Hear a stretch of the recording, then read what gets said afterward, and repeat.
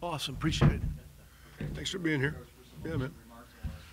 Yeah, so yeah, appreciate you being here, battling the elements, which hadn't been that bad, but cold. Again, we just, we're in the second signing period, so we were able to add a few more guys here today. I don't know, I guess recruiting never stops. You start looking at next year. We could find some guys late, but we're going to be smart.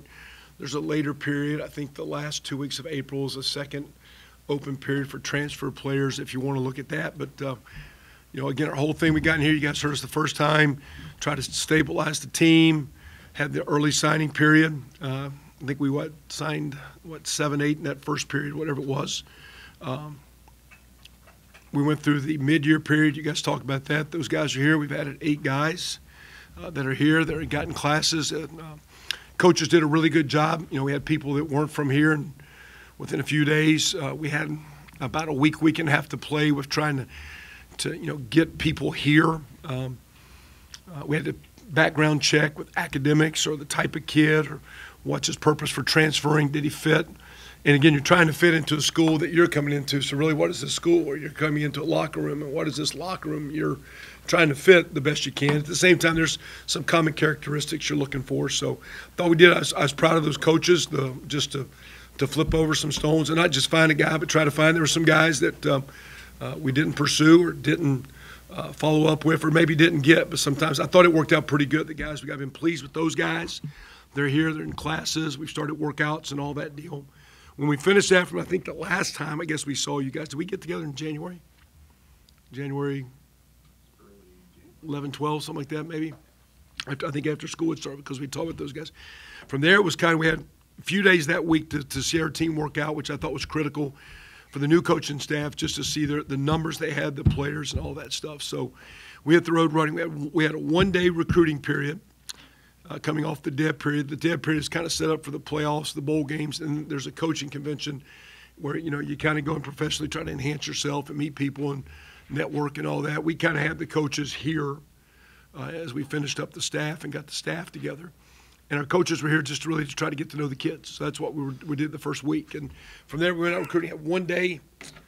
That first day was devoted to the greater metro Tulsa area. It was committed to Okie City just to get some coaches out to see guys. And we found a few guys we wanted to get on, try to connect with some guys we're looking at as walk-on players that are non-scholarship, but to get those guys here. Came back in for recruiting weekend. That first weekend was a lot of the guys that had signed. So we didn't have a lot of new business going on that first weekend, a little bit, but a lot of old business just to meet new coaches. And then we had a 2-week run. So, for example, like last week, I left out last week with our defensive line coaches, and we went and spent a day in Oklahoma and a day in Dallas to see if we liked guys. And we targeted 4, 5, 6 guys, and 1 or 2 we liked, and maybe a couple didn't like us or we didn't thought they fit us, whether it be the player or the person, whatever. We just didn't know if it was a good fit, but we tried to find some. Came back in here Wednesday. We had a midweek visit, had 2 local guys that signed with us. We got them in midweek for a little visit. And then Thursday, Friday, we did the same thing in Houston.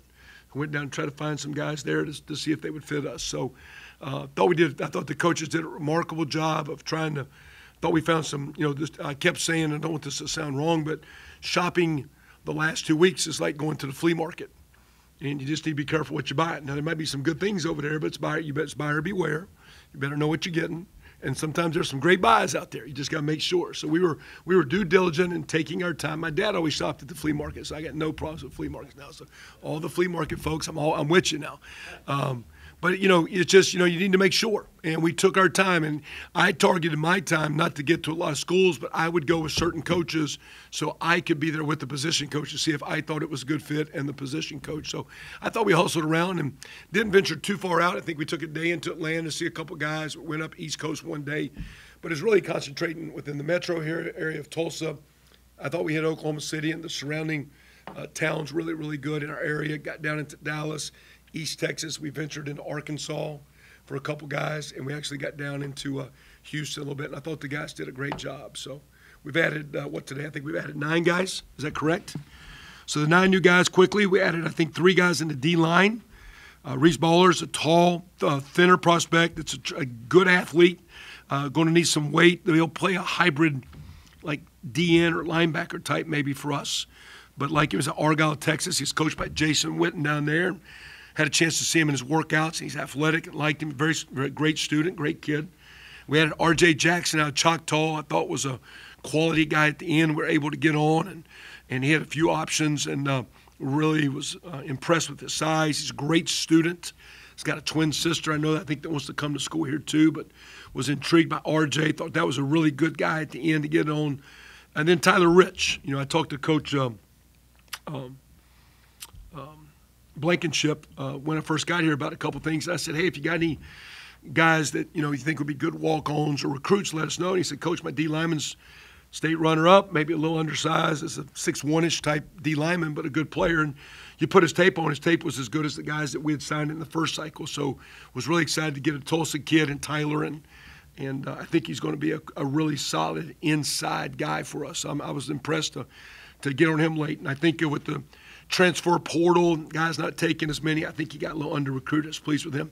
Same with Bennett Ringleb, the O-lineman from Union. He's an all-state player. Had a knee injury his sophomore year, so I think going his junior year, missed a lot of the camps and a little under-recruited. Can bend, watching him work. He's got really good upside, great kid.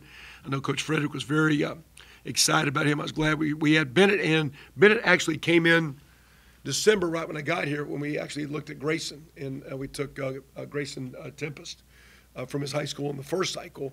We didn't offer Bennett until I got the new line coach in place, and Coach Stanchek liked him and had a chance to watch him work out a couple times, and we're excited about Bennett. We had Casey Carpenter, who had committed the first time, didn't want to sign, wanted to meet the new coaches. His dad's the D coordinator, Allen, Texas. Very pleased, impressed with him, so added 2 linemen.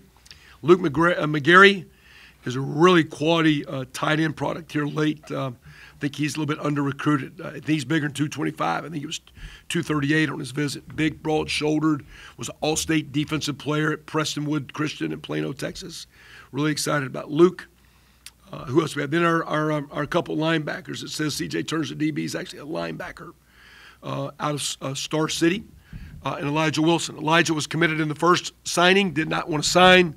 He's out of Duncanville State Championship team. Elijah's grandfather is Chris Wilson, that played at Oklahoma and actually coached with me years ago. And so I had a chance to connect with Chris, which is pretty cool. And C.J. Turner is one of the first times I've ever had a media guy get something right. Dave Sittler sent me a text and said, there's a guy in Star City that was committed to Colorado. So I just followed him. Sent him a direct message on Twitter. He hit me back. We looked his tape. We got it going. He committed to us a couple weeks ago, got it tight. But actually, I saw Dave actually did his own little Twitter deal, but shot me a text. But that was a Sittler recommendation for what it's worth. So if you guys don't think we do, listen, we don't necessarily like what you guys put out all the time, but we do. We do. Any coach that says he doesn't read the papers is lying. So anyway, so I was excited to get CJ. So 2 linebackers in this class. And then Cam Crooks, didn't mention Cam. Cam's an athlete out of Cushing. Got on him here last month. I think he's a state powerlifting champ at 180, 2-time state 300-meter hurdle champion. I think he had 9 punt returns for touchdown, about 1,400 yards receiving. He's got the skill set to play a couple places on both sides of the ball and will be a great special team player and another outstanding student. So I think we got on some guys late pretty good. We did lose a couple that we wanted. It was interesting. We got on a couple guys, and after we offered, all of a sudden our Big 12 partners in the state offered them. They had all year. I don't know where they were till last week, but all of a sudden they popped. And I remember my time when I coached at one of the schools down there in Norman for a long time, and typically maybe I'd lose a guy to Texas or A&M. I remember battling Tulsa for guys. So I was proud of our guys for bowing up and going after some good recruits. We didn't get them all, but we got some good ads right there. We competed hard for some good players, and I think these are going to be good kids, you know, that fit our community here. So that's an overview of the class. So if that's good, we'll rock and roll for questions. Get out of here. You know, Coach, overall, like there's a bunch of Oklahoma prospects, you know, across the state, you know, transfers and, you know, the whole signing day period. How do you feel about building a team around a bunch of Oklahoma guys? Yeah, I think, one, we should because, you know, you need to recruit in your backyard, but you got to be careful just because they're from Oklahoma. Sometimes there might be a player that's really good that maybe you just don't have a space for based on your numbers. The next year you might have a space for him. I was asked when going through the process of the job, you know, how do you help attendance? And I said, well, it'd be nice to have some local players, but you help attendance by winning. So if we have local players, we don't play good, no one's coming to our games. So we need to play well. So to me, we want to start here. I think our degree is well known nationwide, but particularly has strong value in this region. And if you're a kid from this region and you feel connected up to into the Northeast Oklahoma area or Okie City and Tulsa per se, and you're looking at a lot of the jobs, the way these two cities are growing, as some of the country is shrinking, these two cities are growing, they're vibrant. I think our degree's got some clout. I think we're going to play some great football. We've put in a good staff. I think we're a good sell, and we just try to sell it to those guys, and we'll continue to sell it locally, but we're not going to overdo it. You can do too much, you can do too little, so we're just going to try to find the best guys. I do think we're better served to be within our region, and as we travel around to the other great football parts of the country, we're just smart about how we do that. How much of this recruiting cycle has been about making those relationships with high school coaches and being out and being active in the region? Yeah, I mean, we we tried. I mean, for example, like the first week I went to as many of the top schools as I could the first Friday, but then the second Friday I tried to hit the ones I didn't get the first Friday. And then the Wednesday I was back in town for visits last week. I hit 3 or 4 while they were going around looking at the library and academics. I went to see some more local guys because we were here. But then after I went through, Coach Spurrier was back through, and Coach Stanchek was back through, and Coach Fry was back through, Coach Switzer was back through. So as we were in and out, like, hey, Michael Hunter was shooting over. His family still lives in Stillwater. And I'm like, hey, on Saturday, hey, there's a basketball game 20 miles from me. There's a nice sophomore at that game. Go check him out. So it wasn't hard to do. So we just tried to, when we were here and the calendar cooperated, we tried to get into as many as we could and tried to be there as much as we could. Just those kids, it's one thing to say you're going to recruit it. It's one thing to make a call or drive by. We were just trying to back it up by being there again. Matter of fact, last week, I actually missed a guy. When I went to see him, he wasn't at school. And I had our tight end coach last week go back to see a guy. And we actually saw him and picked up our recruiting after we saw him significantly. Just because my gut said, hey, I missed this kid. He wasn't in school that day. He was at a school function. He wasn't there. And my gut said, told the coach, hey, next week, hey, on Friday, if you can, go by that school. We need to check on this kid. So we tried to have our presence as best we could. But at the same time, we went to a couple of those Dallas schools a couple times. Coy McFarland's from East Texas. He was hitting those schools, top schools, and getting in as best we could. So, I mean, recruiting is relationships. So we're going to keep working as hard as we can. Michelle? As a head coach who's been through this before, how important is your first signing class for the foundation of your program? Well, yeah, I guess important. They're all important. Where I was coming from, and I shared with our staff that, like, you were football coaches, but our number one job is recruiting. And you say we're at Tulsa and you have limitations, but our number one job is recruiting because we need to build relationships and recruit the best players we can that fit here and can be successful. So job number one is to recruit. Then job number two is once you got them, start getting to know them, connect, and develop. So every year recruiting is going to be big. This first class, you got to be careful in the first class, like say that you don't make rush decisions. I was with a coach last Thursday and going back and forth with our coaches, hey, watch this tape again. Should we visit him or not? Let's look. Let me see the trend. Just does he fit? What do we think? And just I ask everyone, give me your opinion. You guys watch this tape or via the cell phone. Watch the tape. Tell me what you think. I'm not sure. What do you think? Give me. We're a group. I was trying to get group opinions. So I think the first class is critical. It's hard to have a great first class because recruiting is best with relationships, and our relationships were short. But I thought. It's easy. I mean, who's coming today and say our class stinks? I mean, no one says that, right? I mean, they're ours now, right? But I thought we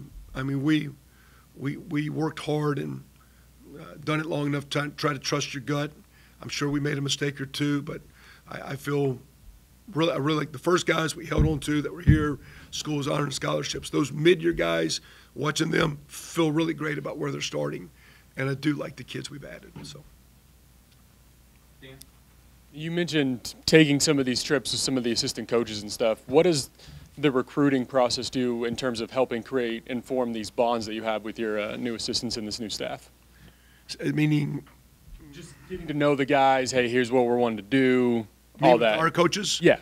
Yeah, I mean, I think if you brought the coaches in there, a couple times the guy said, for the most part, I knew a lot of them already. Like, Ryan Stanchek had worked for me. Greg Fry had worked for me. Michael Hunter played for me. I was with Coy McFarland last year. I was with Matt Guerreri last year. Ricky Brown I had worked with. Ronnie Burton and I were teammates. The only one I didn't know was Switzer, to tell you the truth. Who else we got here? Me and Coach Spurrier go back to being in Oklahoma years ago. We actually vacationed at the same spot, so our kids are pretty tight, for what that's worth. So really, Switz was the only one I didn't really know. And, he is related distantly to Barry, so a switcher in Oklahoma can't hurt now. But also, I got on him through Brian Hartline. I say Hart, man, I'm going back and forth, different guys, got a couple thoughts. Who you think? He said, hey, this guy that played, he goes, I like him. It's something about him. Now, he's starting out, but I think he sets up for good. And I'm a Carolina alum, so I knew him as a player, knew he was a great player. Played for Seth Luttrell, who worked for me, and I'm good friends with Seth, thought the world of him. So, in part, I mean, all we were able to do is when we were riding together, it was just really just talking about these kids, so these kids fit. And like, for example, Ricky Brown, Ron Burton, and myself, all three showed up to see a D lineman, let's talk to you. And we tried to catch them because we're in Dallas at some athletic periods. On Monday, we were in Choctaw, seeing a kid in Choctaw. And on Wednesday, he was on campus. That was last week. And so, it was all hands on deck, and those guys did a good job. But, I mean, for the most part, I feel we got a good crowd. We got some old guys that know, that got some experience, and I think we got some dynamite young coaches. Obviously, you like all the freshmen you have coming in. Or you wouldn't brought them in, but are there some guys that you expect could as a freshman, make an impact on the field in their first year? I don't know. I mean, you can play up to 4 games and still redshirt guys. The hardest thing when you talk, I've had this conversation with several of our recruits saying, like, look, we're a developmental sport. You're a developmental player. We're a developmental program. The worst thing about developing a freshman, typically if you're redshirted, you're the equivalent of a high school 8th grader. So you guys cover the local teams. How many 8th graders are walking out at Jinx and playing a game on Friday night? How many 9th graders won't walk out at Owasso or BA or Union play or Bixby on Friday night? How many 9th graders walk? How many 10th graders walk out there? And those guys that walk out 10th graders, they end up being real dudes. Most guys don't play. Now, fortunately for those teams, they have 8th grade teams, freshman teams, and JV teams. We don't. So we have guys that sometimes develop 1 and 2 years and don't maybe play in the games like you want to. And it becomes frustrating, becomes challenging, becomes difficult to motivate those guys. So you like to play them a little bit because it's kind of gives them a little juice. When we were doing that little workout early this morning, there's a reason why you're doing it. It's the first time we did it. It was kind of a little old-fashioned mat drill, little. I think Chris Nero, our trainer, said this is organized chaos, which is what football is. And, and that was the gist of what we did this morning. So when you don't play, it's tough. So you'd like to play them, but we didn't promise anybody they'd play. I don't know what the players we got that can play. Matter of fact, I actually saw a couple guys. I saw some high school guys do more work at their workouts than I've seen our guys do. So now that we're here, we're getting to know our guys a little bit more. So, and so anyway, hopefully some of those guys will play and we'll be smart, and we're not trying to redshirt everyone. And I think it's nice to play guys, and they play in a 4-year period, but you have injuries. But maybe I'd like to think a lot of them will play, but time will tell. Now, for you personally, the last couple of months, I'm sure have been a whirlwind, hiring the staff, recruiting, your Ohio State responsibilities. Do you get a chance to take a breath now that recruiting's over, or is it just on to the next thing? Yeah, it's it really as we got on the road traveling, it really wasn't that. Matter of fact, when you talk about the recruiting, I actually did the recruiting for a day and 2 weeks, and I only had to make 1 flight. So my car dealer's gonna be mad because I kept rolling his car around a little bit more. So you got to try. I put some miles on his car for a bit. It was good work. So that travel's actually pretty good. You kind of get, and I actually like traveling. I've always didn't mind driving by myself, and you know, time just with you, whether you put the radio on or not, or make some phone calls, whatever. So during the recruiting, we zeroed in on some guys. We were moving around, but it wasn't hectic, crazy travel. It was regional. I think we're able to slow down. And now that we're here, we've been here this week, and now with these couple snow days, we're actually just trying to be our players in, keep meeting them, keep knowing them. I think we're off to a great start. I thought what we did in the wintertime, getting to meet them, the way we started that first week, I like the way the workouts are off to. So I think we're off to a great start, and I think we've had a time to, it's pretty. Quite honestly, it's pretty calm. Any other questions? Anything else? Got one? You guys always this chipper. We try to be. Out of all the signings, let's go back to mid-September and the December signings. Out of those groups, which one do you think is going to have the most immediate impact? Is it the transfer guys? Well, you would think transfer just because they're older and they're coming from programs where they've lifted and trained. But the thing we did in December when I was here, we had those 2 weeks or those 2 4-day periods where I was here with the team, and I was talking with all the coaches and young coaches. I really didn't watch videotape. Matter of fact, our videotape got wiped off the computer system. Somebody took it off for some reason. But I really just tried to get to know the team, and I was told we have positions that, hey, maybe we need another body or two at linebacker. Maybe we need a couple more players in the secondary. And so those positions were targeted a little bit just based on talking to the players, meeting the players, listening to coaches, because and so I would think opportunity swings their way. But some of these high school kids, like Tyler Rich is a mature, strong. He won't, our numbers won't be deep there. Kids, Cam Crooks can run. Grayson Tempest can run. Those are fast guys. So they're not here now, but we recruited a few receivers. So I don't know. You would say the portal guys maybe, but again, no one's been promised anything. We're gonna earn it. We'll see how it goes. And like I say, it's 24 guys. I think for the most part that we think fits our school. We like some skill set. We got some development to do, but for short notice, I'm proud of our staff. They humped it really good, and we had a lot of group talks and video and bottom line. So here's how we recruit him. It's just recruiting's human nature. I like the guys I recruit.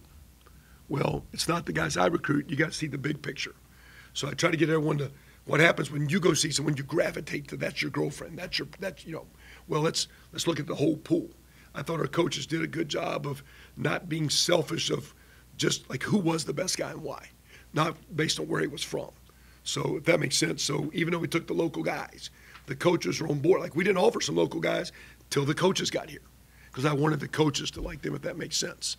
And so I thought, telling you, that staff did in 3 weeks. They did a kick job. They got after it. It was really good. I wanted to ask about Reeves. 6'6", 215 was his frame, and talked about the weight, but he's still pretty raw, right? Because he hasn't played football for very long. But how much of his wrestling background did you see through the process here that's helped him get to this stage? Well, he's a basketball body that's wrestled, so he's got a little bit more, quote, because he's built like his dad played basketball at Baylor. So he's a taller, angular guy that's got it. And to me, he's one of those guys. Now, his change direction speed, his toughness from wrestling, his competitive spirit shows. He's going to need some weight to anchor down and some strength, and he might need a year or two of good weight work as he grows. But we took a chance on him because of his length, his speed, and his upside. But again, he's one of those guys like a lot of us. We got some upside to go. But he's one of those guys 3 or 4 years from now. I was like, okay, why is he here? He's potentially one of those guys. But he's got work to do to be that kind of guy, so we'll see.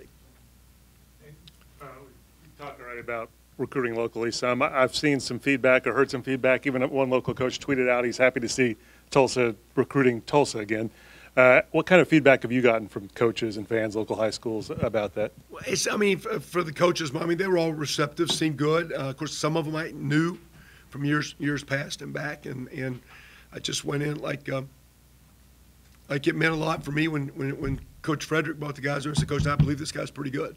And even though I didn't offer one for a while, I still hey, no, his coach says he's pretty good. His coach has had a lot of good players. So it was nice to connect with those guys. There's a lot of, but we got some of the very best coaches and programs in the nation are in this area county. They can stack up with anyone. And there's a lot of great football areas. And some in the areas of Texas we recruit, but those schools, But like I told the staff, now listen, once in a while there's a dude at Kingfisher, and there'll be some guy down at Idabel, or someone there'll be a kid at Weatherford, there'll be a kid at Clinton. There's going to be kids. There's good football in this state that's not always at the power programs. You got the 4 or 5 power programs. You got population with Edmond, the Norman schools, and the Oak City schools, Mustang, and Putnam cities, and all those, and Millwoods. You got a lot of good football. But within the state, those county seats, basically every county's got that one town, and whether it be Anadarko or Chakotah, there's going to be somebody somewhere at those schools. And if you do your job, you can find some tough, raw bone, fast guys can play our game. So that was the sell to our coaches. Cover the backyard. The backyard will be the hardest area for us to recruit because it'll get over recruited. Because everybody's going to go to Bixby, everybody's going to go to Jinx, everybody's going to go to those schools. And so just because we're close, that's going to be a fist fight at those schools sometimes. But within our state, there's great football, and within that Dallas, East Texas area, there's great football. And we're going to keep hitting it. Any other questions? Good guys, ladies. All right, stay warm. Appreciate it.